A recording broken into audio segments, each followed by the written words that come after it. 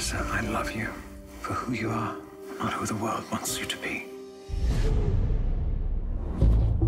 After all these years of loneliness, Vanessa meets Dr. Sweet and falls in love with him. When the time is right, when she is helpless, we will have her. Poor Vanessa can't get a break. You know, she finally meets a good guy, and he turns out to be Dracula. You're too good. I hope you always think that. Dracula comes in at this time when she's so vulnerable, and he offers her everything that she needs. He heals her heart in a way. So when Vanessa learns he is actually Dracula, the betrayal for her is shattering. Dracula is actually the one who is responsible for all her pain during all these years, so she decides to kill him.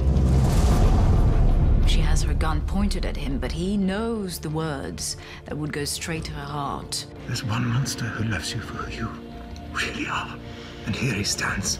Dracula really does love Vanessa and really wants her to embrace herself for who she is. I accept myself. In accepting Dracula's kiss, she's acknowledging who she really is at her core.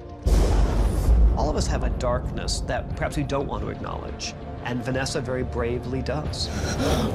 She surrenders, and the apocalypse begins.